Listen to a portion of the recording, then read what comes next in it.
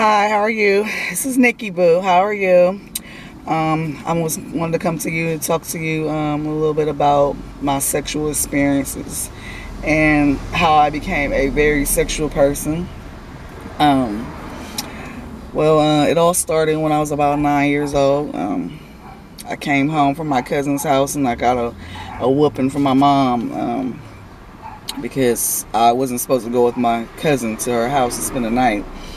And it all started when I was crying and I laid on my stepfather's lap. And I was up underneath a blanket and he had just started like just rubbing on my breasts or whatever. And I'm like, all I knew is that I felt this sensation that I enjoyed, you know what I mean? And uh, I don't even know what made him do that, but I didn't know if it was right or wrong. I just know that it felt good. So it started from there, me being molested by him, from like about 9 years old. Um, it would be him like maybe coming in and like taking my clothes down and grinding on me or something like that, you know. It was always me and my sister. My sister was like 2, 3 years younger than I was, so it was always that we had to take a nap when my mom was at work or whatever, and he always made her go in one room and made me go in another room. And like I said, I always felt like it was something right, so I enjoyed him touching on me and kissing on me and stuff like that. I felt like I was in a relationship with this man at being 9, because it happened from me being like 9 to 12 years old. And my mom, she never knew about it, so I didn't tell her about it. So I was like grown and I had like 2 kids, so I was like in my 20s. We got into this big argument about raising kids and all that, because my kids was running in the basement, and she was talking about me not watching my kids or whatever. And I'm like, you wasn't the best parent either, and then I had to come out and just like, if you was such a good parent and I would have been molested by your first husband and this and that. And she was like, you're lying, you must have liked it, how dare you lie on him and this and that. And I'm like, she was crying and being dramatic about it, but I'm like, I'm the one who's the victim. So like I said, I never told anybody. I was disgusted with myself only because I felt like I enjoyed it. Like it was my fault, you know what I mean? But, I had some people tell me, like, it's not your fault. You was a young girl, like 9 years old. You didn't understand what was going on. And I'm like, okay, yeah, you're right. I didn't understand what was going on. I just knew that I liked the sensation of my nipples being touched on. Still to this day, I love my nipples being touched on, But,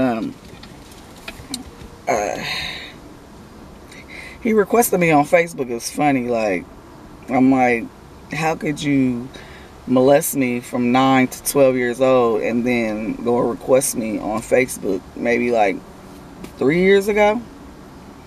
He requested me on Facebook and I'm like, I just accepted him just to see what, what his life was like, I accepted him, but then I deleted him later on. It's like, why would I have this child molester on my page? It's like almost saying like I enjoyed it, And then he told me one day we was at an ice cream truck. Like, this is when I done grew up and everything, because when I was younger, he told me, he's like, when you turn 18, I'm gonna come looking for you and we gonna be together and all this other little stuff. So I was like 18 or 19 years old. And I got an apartment in the same neighborhood he lived.